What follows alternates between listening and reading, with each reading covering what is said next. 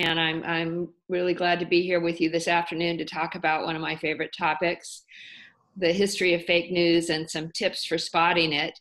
Just by way of background, I'm a retired lawyer. I spent 35 years practicing law, and after that, I came up to Stanford, where I'm a visiting scholar at the Stanford Center on Longevity.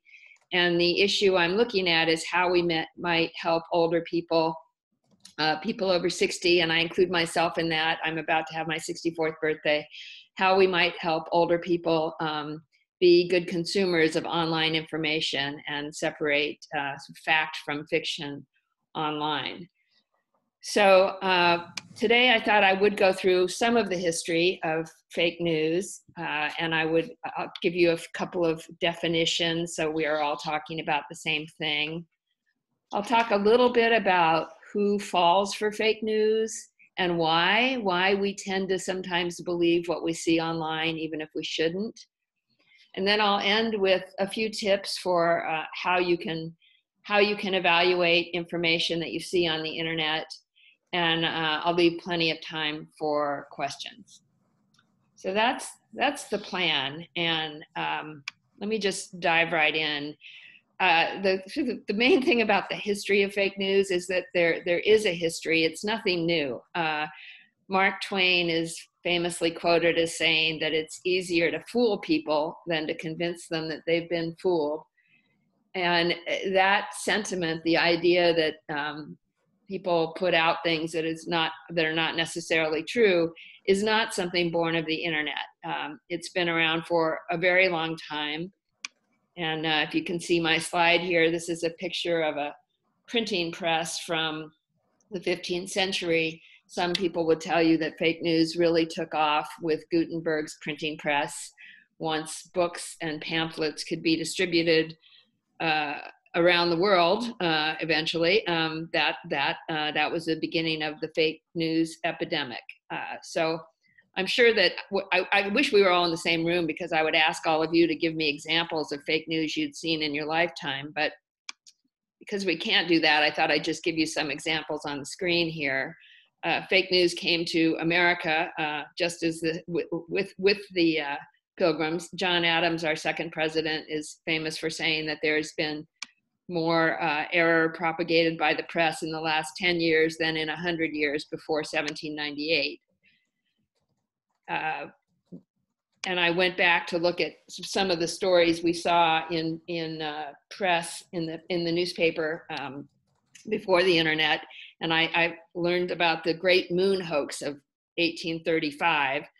This is a picture supposedly showing life on the moon as discovered by a very famous astronomer back in 1835. And the reason I'm bringing this up is it shows us that fake news sells. People get interested in stories that seem almost too strange to be true. So for 6 weeks, the Sun newspaper in New York ran a series of life on the moon with all sorts of pictures and stories. And it took a while before they were able to unmask the person who posed as the astronomer and determine that all of this was completely made up. So if fake news has been around for such a long time, why am I talking about it? Why do you hear about it so much in the paper? Why is it a big deal? Why are the news channels talking about it?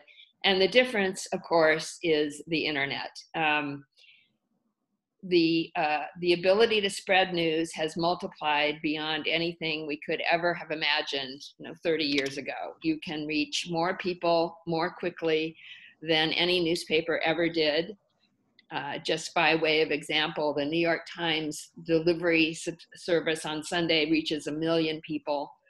Facebook reaches 2.45 billion people a month. YouTube has 2 billion users a month. And the amount of content that is put online is just monumental.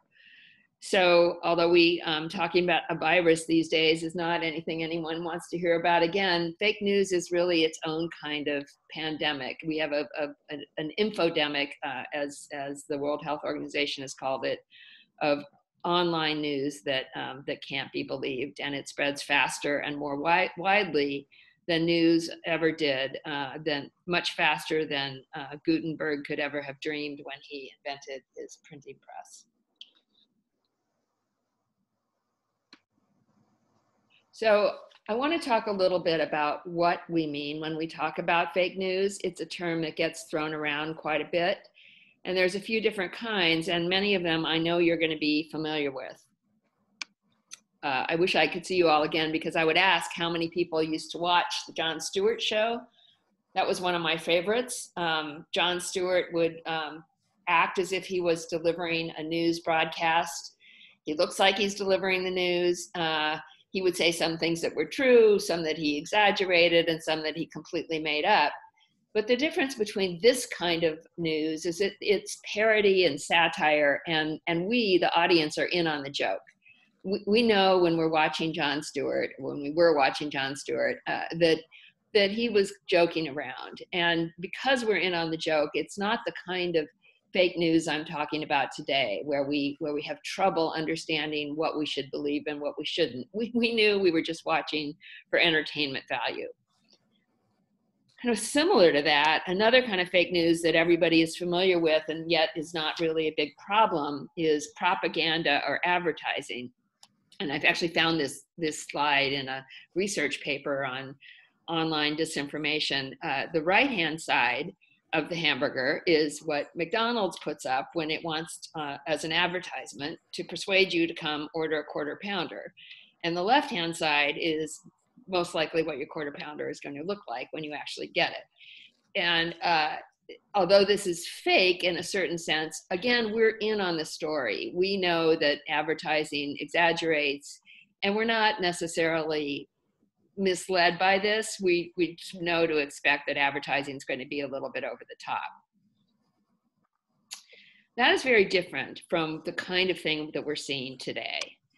And I want to show you an example of what's called deep fakes, where images are actually manipulated to change what you're seeing in a way that's not nearly as obvious as Jon Stewart or a McDonald's ad. This is a picture from a magazine cover. You all will remember the school shootings that have occurred over recent years, and these are some survivors of a school shooting in Parkland, Florida. And they're posing for this magazine cover to make a statement about how serious that shooting was. And you'll see that this young woman is holding up a target practice sheet. That was the cover of Teen Vogue that particular month. But on some websites, this photograph, and I want you to look very closely at this target practice sheet at the bottom as I go to the next slide, that was substituted out on some websites for a different document, which, as you can see, reads, "We the people." Those, of course, are the first three words of our Constitution. So some websites manipulated this image to make it look as if these young women who were making a statement against school shootings were tearing up the Constitution, which was not the case. So that's an example of a manipulated image that is very different than the kind of fake news we're used to, that's parody or satire or just advertising. And then another kind, of course, another kind of news that you may be familiar with is just articles that look like they might be real, but are intentionally and verifiably false.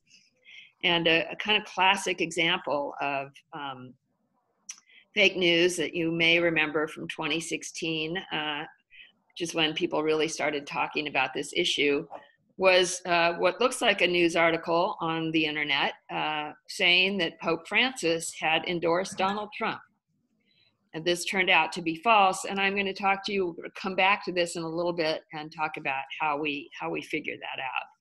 But I just wanted to give you an example of the different kinds of fake news and what we're really concerned about when we talk about being better consumers of information online. Now this slide shows you a kind of fake news that is not political, but that especially these days might be even worse. This is a, a photograph of some postings that appeared on Facebook as a supposed test to find out if you had COVID-19. And if you read this, it says that if you boil some orange peels with cayenne pepper and you breathe in the steam, that'll release the mucus from clear out your sinuses, and it will deliver an eviction notice to the virus. So this, of course, is not true. And again, we'll see how we would look that up. But I wanted to just make the point that fake news can be about any topic. And there's a massive amount of fake news about health. That was true before COVID-19. It is even more true now that we've been in a few months of this virus situation. So I mentioned at the outset that I have been working on this at the Stanford Center on Longevity, and why is this an issue of particular interest to those of us of a certain age? And the answer is this study and a couple of others like it. Some researchers at Princeton University studied the last presidential election and looked at who was most likely to visit fake news sites and pass that information along, to forward a fake news story to their friends or family. And the study found that it was people over 65. And that this was a study that didn't matter if it was true of Democrats, true of Republicans over 65. And the study found that, in fact, older people were 7 times more likely than younger people to forward fake news stories. So before we all feel too bad about ourselves, I want to say that there's another study, a couple studies out of Stanford, of middle school, high school, and college students that found, not related to the election, but found that younger people similarly had a lot of trouble figuring out what's true and what's not online. This description found, the studies found that students' online reasoning abilities are bleak. So it really is a problem for all generations, in part because it's so hard when you just look at a news story or an image to tell if it's real or not. And I don't think we need to feel bad about ourselves because studies found that we forwarded fake news. But I will say that the difference is that because of studies like this Stanford one of students, states have started to require education on how to be a better internet consumer. There's a lot of training being given to teachers on how to teach students to be smarter online. There's a lot of curriculum being developed, and there's a whole bunch of money being spent, rightly so, to educate our younger people to be good online consumers. The problem is that it does cross all generations, and older people did not grow up with the internet and also need some education on it. It's hard for all of us to get together in a classroom. There's no curriculum requirement for us. And most importantly, we as a generation are the ones who consistently turn out to vote in the highest numbers. We're really good voters. So I got really interested in this issue when I saw the study about older people, and I put that together with the fact that older people vote. And that's why it seems to me that that all of us should take a little time and figure out how to become a little better at figuring out what's true and what's not. Okay, so there are even more studies about why people fall for fake news, and the short answer is that we're still sort of trying to figure that out. But the psychologists would tell us that that there's a few reasons why it's become such a problem. And one of those reasons is that the internet platforms have a business model the way they make their money is by having people stay online and look at advertisements. And I want to just say here that none of this is meant to scare anybody into going online. I mean, our computers don't blow up if we see fake news. We're just trying to figure out what's going on, just like we would as we were, when we used to watch television, we could evaluate the news, and that's all we're trying to do here. But it's worth understanding that that internet platforms make money the longer they keep you on a page. And so the systems are set up to send kind of intriguing shots of who lives on the moon, the equivalent of that, things that are going to interest you and keep you online and get you clicking.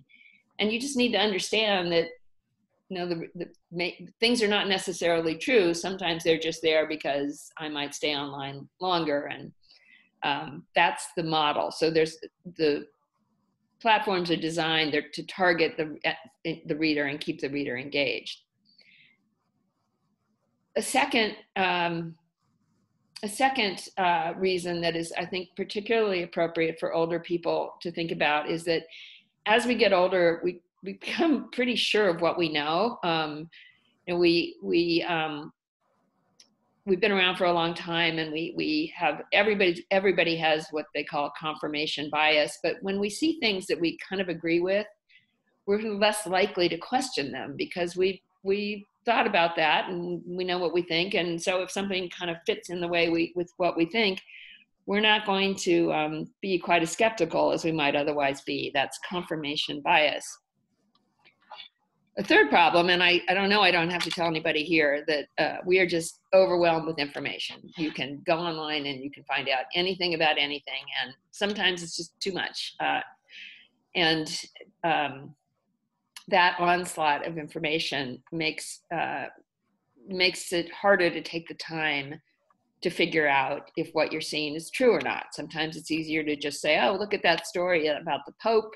I'm just going to forward that to my friend, you know, without thinking about it too much.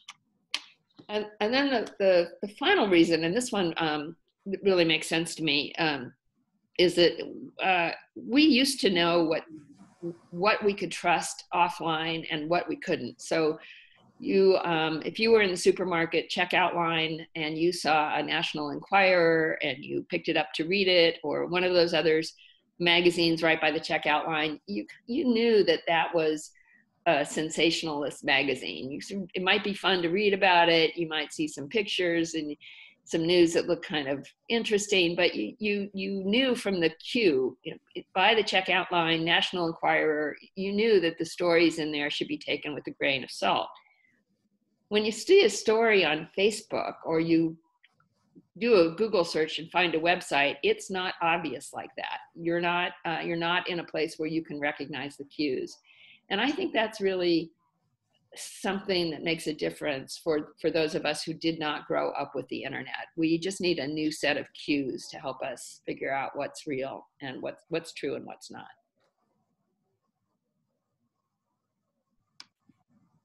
So what can we do? I painted a bleak picture, and now I need to provide some hope, because there are a lot of things you can do. And one of them, frankly, I think I could stop here and just say, just be aware of what you're looking at, take some time, think about whether it makes sense to you. That's a big step. But there are some techniques that some of these researchers have come up with that are kind of simple. Some are more complicated than others, but the gist of it is going to be, check the facts.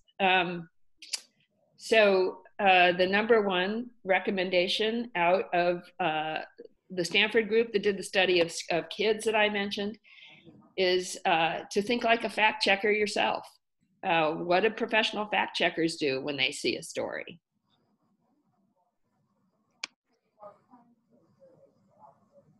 So I'm going to give you an example of how the Stanford group just tested students and professional fact checkers to see how they would evaluate an online site. In the study, both the students and the fact checkers were assigned to figure out whether to support a bill raising minimum wage. And they were asked to look at this website and evaluate whether it was reliable or not, whether this information should be considered in evaluating whether minimum wage should be raised or not. And you'll see here, this site kind of takes a position. It says businesses are closing because of the fight for $15. See the real victims of higher minimum wage laws. So this site by the Employment Policies Institute is urging people to be against minimum wage. And the question is, is this reliable information or not? Is it true that businesses are closing over this issue? Well, how would you figure that out? So what was interesting about the study is that most of the students went up, if you see right up here where it says About Us, so that means here's the Employment Policies Institute. Here's a way you can find out about the Employment Policies Institute. Is that a good way to see if this is good information? Well, most of the students thought yes. And they went to the About Us site and they read, I won't go through the whole thing, but essentially it says this institute is a nonprofit research organization. And at the end, it says it sponsors research at major universities around the country. So that sounds pretty good. I mean, that sounds legitimate. But the problem with a website that has set out to convey a point of view and not give you the full story is that they built the About Us section too. They wrote that. So professional fact checkers, interestingly enough, did something else to find out if this site was reliable.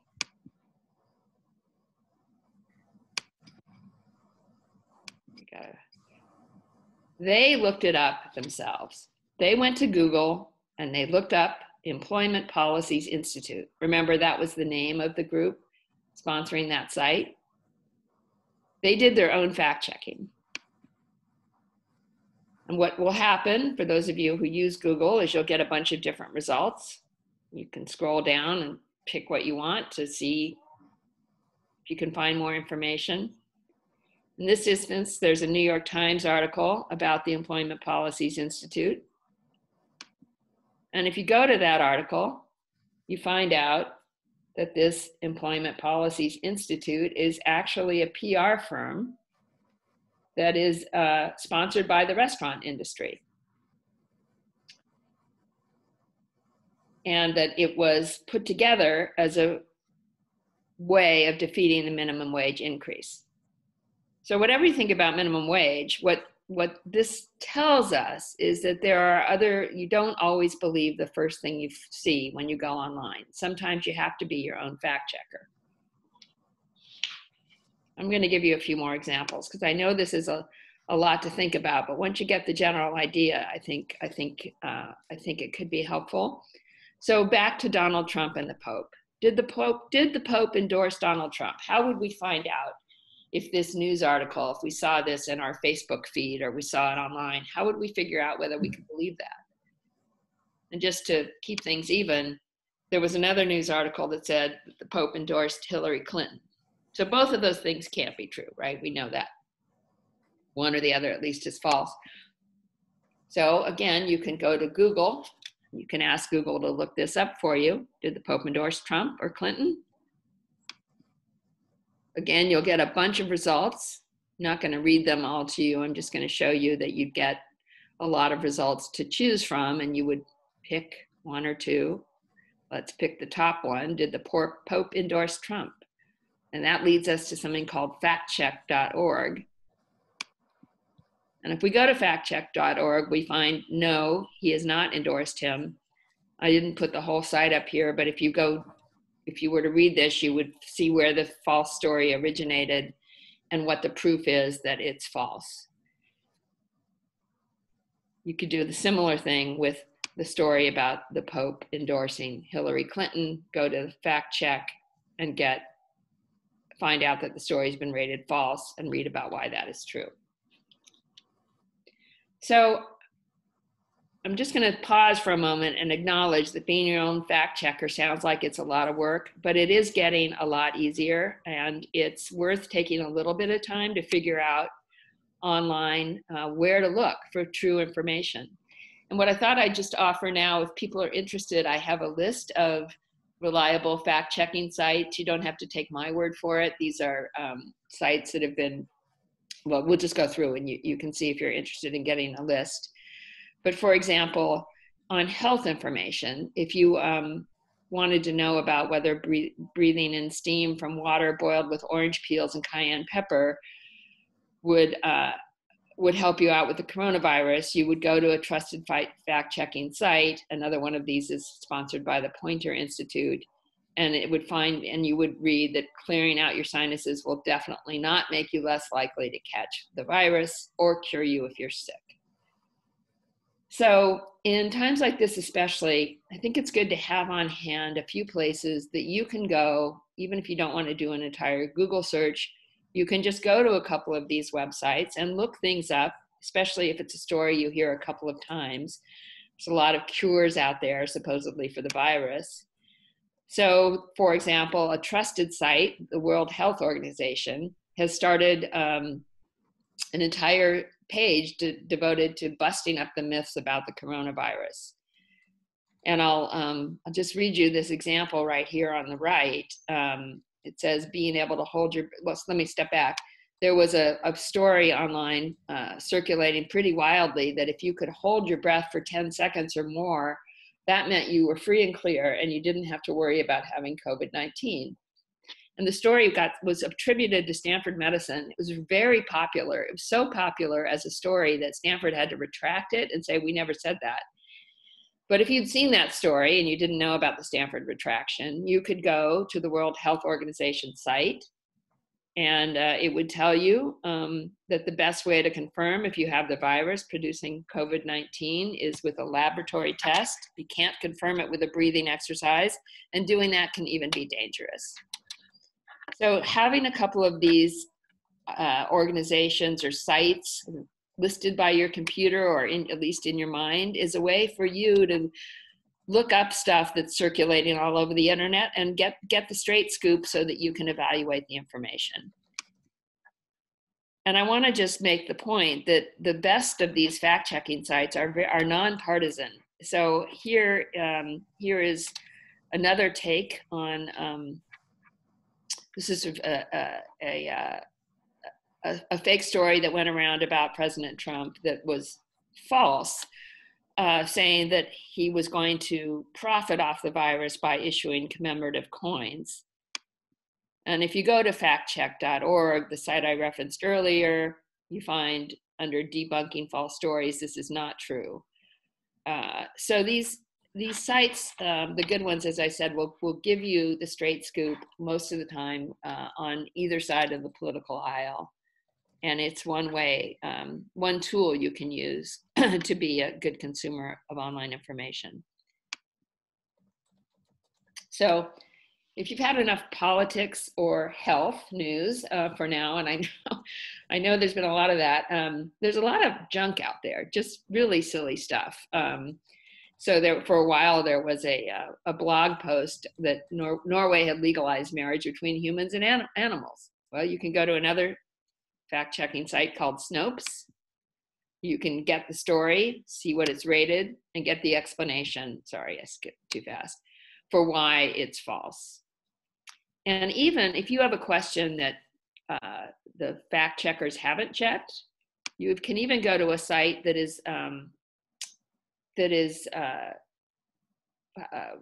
uses only experts in the field and PhDs and people with a great deal of experience, and ask them a question. So if you are wondering if gluten is unhealthy for everyone or just for the percent of the population with gluten intolerance, you can ask that question of this site and you will get the consensus response of scientific experts, and that will help you determine what you should believe and what you shouldn't.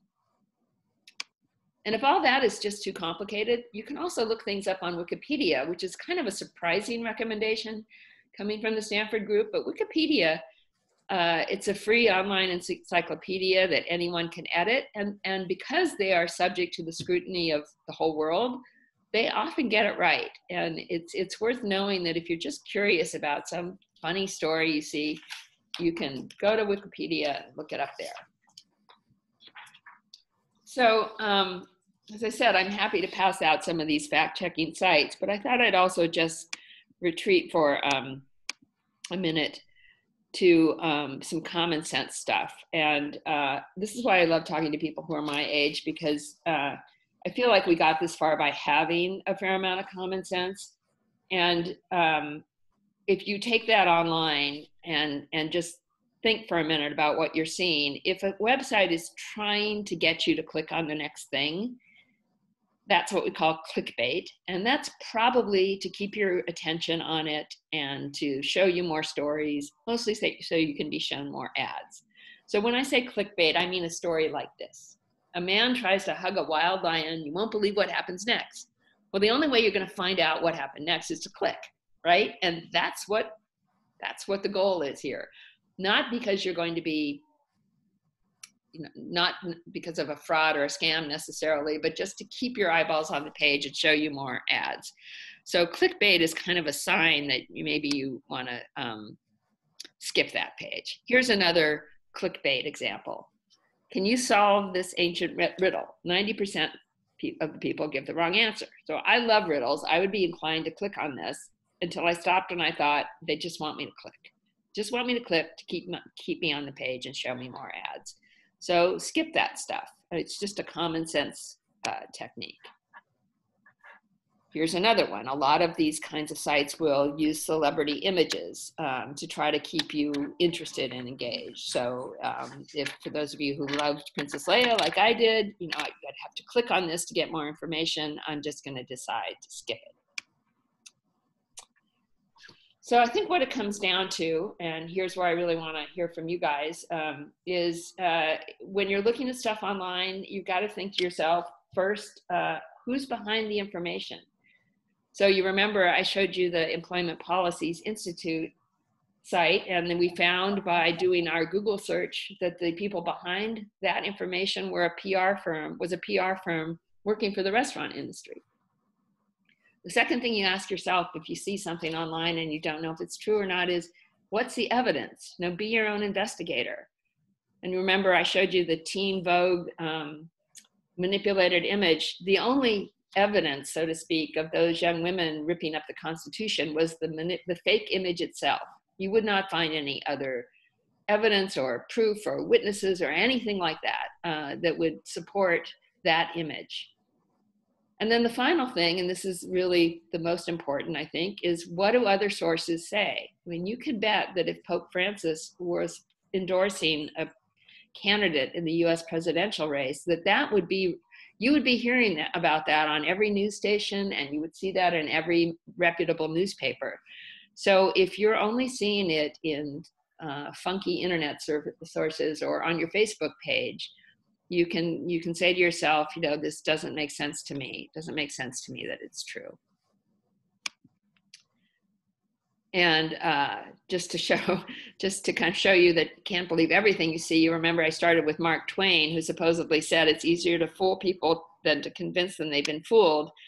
If I go to one of my favorite fact-checking sites, Snopes, it tells me that that's actually not proven. I went and looked up that quote before I used it, and when I found out it wasn't actually clear if he said it, I decided to keep it in the presentation to show that you just have to do your own homework and be your own fact checker.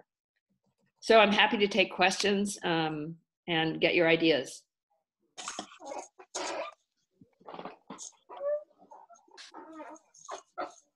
So there was a question in the chat, Susan, about if there was a weekly fake news discussion group at Stanford. I know we don't do one at Sunnyvale Senior Center. There's not but I will tell you that the issue is getting a lot more attention now. I've been working on this for about 1.5 years, and just this year, NPR did a story about it. There's a group that is called Senior Planet that's starting to get interested in it. So it's a great idea. I know Senior Planet has had a discussion group, and maybe they will continue it. I think the idea of having a place where you could go and just talk with people about what you'd seen would be a really useful way of helping people understand what they're seeing. Yeah, that was my question. And I was wondering, since we're looking for ideas for the Sunnyverse Senior Center, would that be a worthwhile activity pursuing? And what would be some guidelines or or a format that you would suggest to do something like that? Yeah, I'm open to that idea. I think we were volunteers and people who kind of are willing to lead and facilitate that discussion. So if there were a few members of our community that wanted to hold a fake news group and called it a discussion and how do we fact check, or just a weekly or bi-weekly topic, you can send me an email.